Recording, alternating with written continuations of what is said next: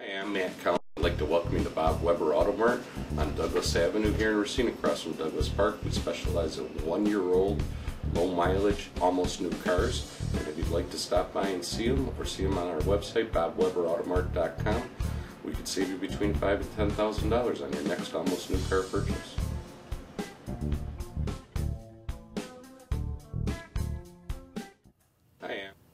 Welcome into another edition of Sports Junkies. Steve Sparky, Fifer here from the new sound for sports in Milwaukee, baby. That's right. We're going. Oh, man. It's AM Sports Radio 1250 WSSP. Well, you knew about that. But the new sound, let me tell you about that. That is Sports Radio 105.7 FM, The Fan. You'll have to check that out as well. He, of course, is Gery Woelfel here at the Racine Journal-Times, RacineSportsZone.com. His busy time of the season is starting to be right on the horizon here with Bucks basketball, but we're going to talk Paca football here today. Did you get any sleep last night after the Packer game? Yeah. It sounds like you are jacked up. You sound as exciting as watching Kristen Ponder play last night. No. Didn't make any sense. Yes, it did. I was being cynical. You came to play, he didn't come to play. No, okay? Right, exactly right. He was god-awful. Right, and that is why yesterday on our afternoon show I said, roll the helmets out. It's going to be that easy. Just show up. Just walk on the field, you win. It's really that easy. I said it was going to be a blowout. It was a blowout. I'm really not surprised by any of it. And you got to feel happy for a couple different individuals. Eddie Lacy goes over 100 yards. They build a game plan that actually features him running the football. Nicely done. Even though I think they were just throwing him a bone because they knew they were going to win that game regardless. Right. But either way, Stark's got like 12 carries, right? Yeah. It just tells you. It was just a throw the dog a bone type day, and we'll go back to ignoring them next week against the Dolphins. But either way, so nice game by Eddie Lacy last night. Very happy. Oh, absolutely. To me, it just once again illustrated how you need a good quarterback in the NFL. I mean, like you said, he threw less than 20 passes. 17 passes? As soon as Ponder walked onto the field, the game was over. Right. You can just go right down the league. You can see the teams that have quarterbacks, the teams that don't have quarterbacks, and you can see where they are in the standings. I mean, it's a joke. It's become such a pass-oriented league. It really is, and they ran the football well last night. And then on the defensive side of the football, everybody going into last night was, they're going to run for 200 yards. We can't stop the run. But when you're playing that team, it's not that difficult when you don't have a quarterback threat, like you just said. Exactly. You just run everybody up into the box. You play safety over the top of Patterson, the wide receiver for the Vikings, and they have nobody else because there is no Rudolph at tight end.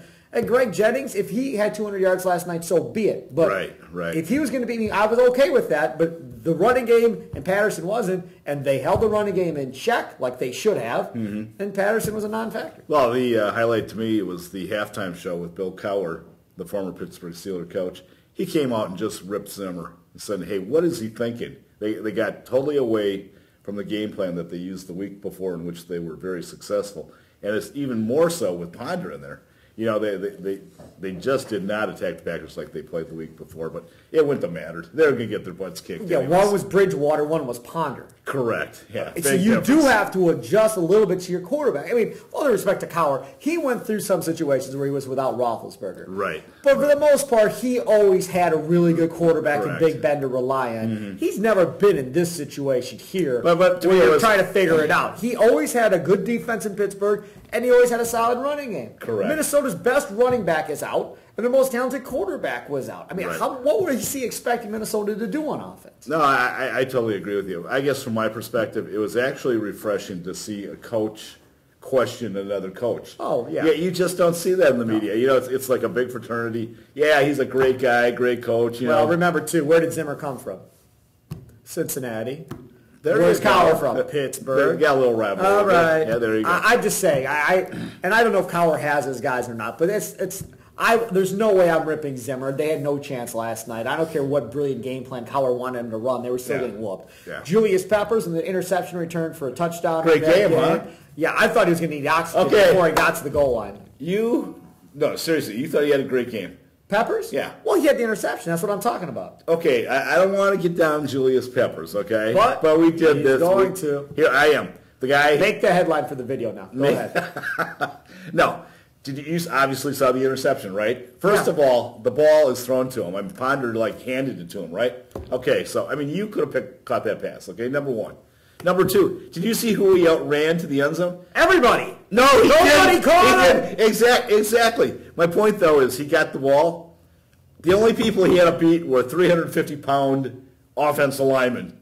There was no wide receivers, no running backs anywhere. So what? Okay, very nice play. I'm giving you, okay? Doesn't sound like it. What I'm leading up to now, though, is Oh, boy. how many tackles do you think Peppers made last night? Oh, I wasn't keeping track. I have no idea. Take a guess. 3. Take another guess. 0.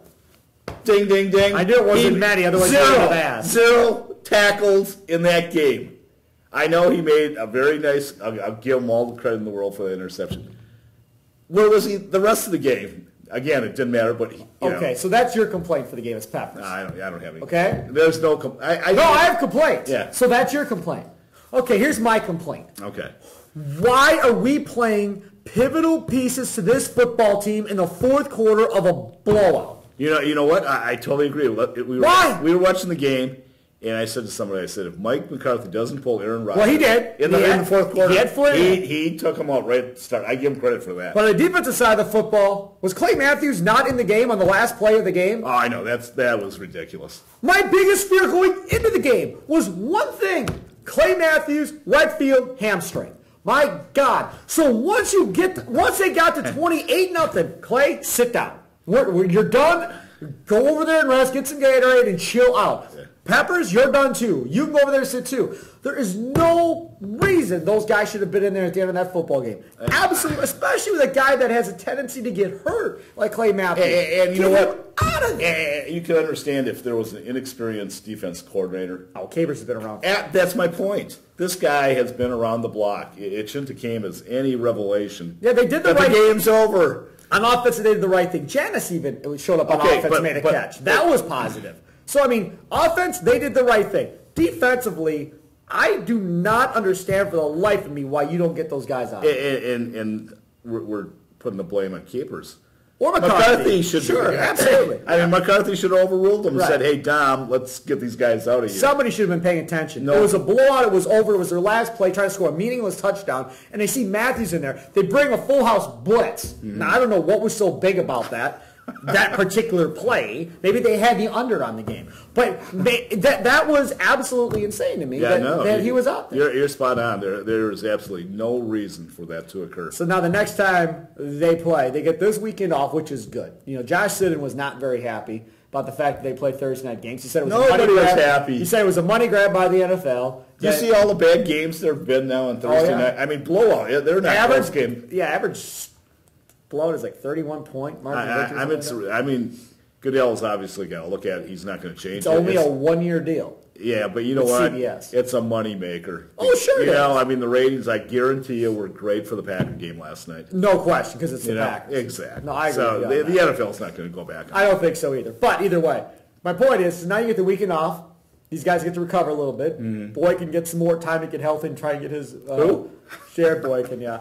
Speaking of who, Brad Jones, it's been real. And Jamari Lattimore. Yeah, he played well. Yeah, he's legit. No, he is. There's no reason to give Brad Jones that job back at all. Zero. Not a reason in the world. You know who else is actually coming around? He's finally coming around. He thought he might. Burnett. Burnett is becoming a legitimate safety. He's had some very good games this year. He's Gery Woelfel of the Racine Journal-Times. Steve Sparky Fifer with a little pack of talk here at RacineSportsZone.com. Peace.